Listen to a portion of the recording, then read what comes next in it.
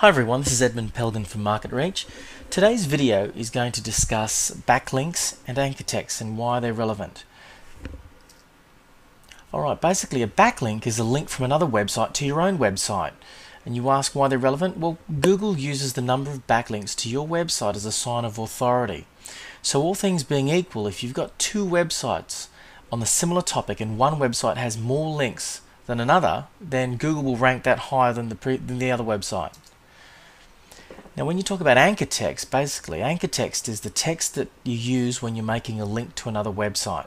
For example, you see the web address here, tilesolutions.com.au.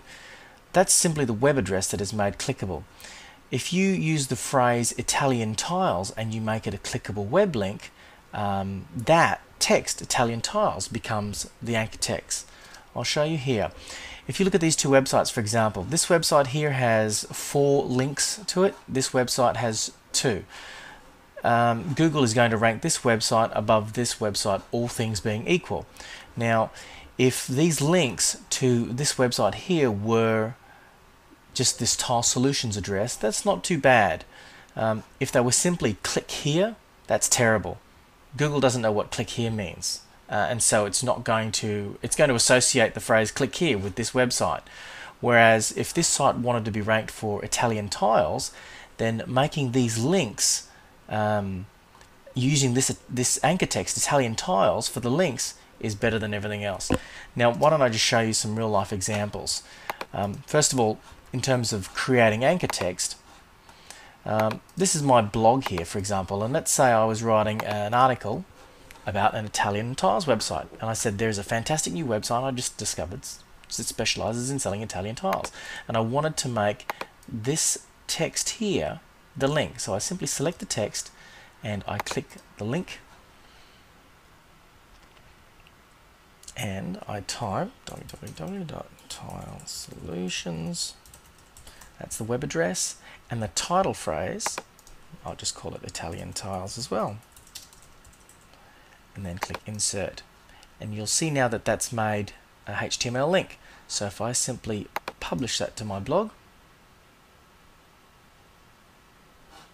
and go to the blog and refresh the page, you'll see there's my blog entry and the phrase Italian tiles is now a link. That is a backlink, and the anchor text is Italian tiles. Now I'll give you an example of why this is relevant. Here's another website called Landscaping Ideas Online. Now I picked this one as a good example because based on a previous analysis, I know that they're using selective phrases and creating backlinks as a heads up to Google to say rank me for this phrase. Now there's a great tool out there called Link Diagnosis, and if you go to the Link Diagnosis website, which is www.linkdiagnosis.com, you can use this tool to examine the links to a specific website, and you can do this yourself for your own website, or you can analyze your competitors' websites, and based on that you can see, well, how many links they've got, whether those links are better than yours, where they're coming from, and more importantly you can look at the anchor text that comprises those links. Now if I just go back to my previous example of the Landscaping Ideas website, landscapingideasonline.com, I ran this through the link diagnosis tool previously. It takes a little bit of time to generate, and what you'll see is if you look over here, these are the number of links. These are the links that link back to Landscaping Ideas Online. It says we've got a total of 204 backlinks and a total unique anchor text of 44. Now what that means is, you see these links here? These are using these phrases, landscaping ideas, flower bed pictures, for example.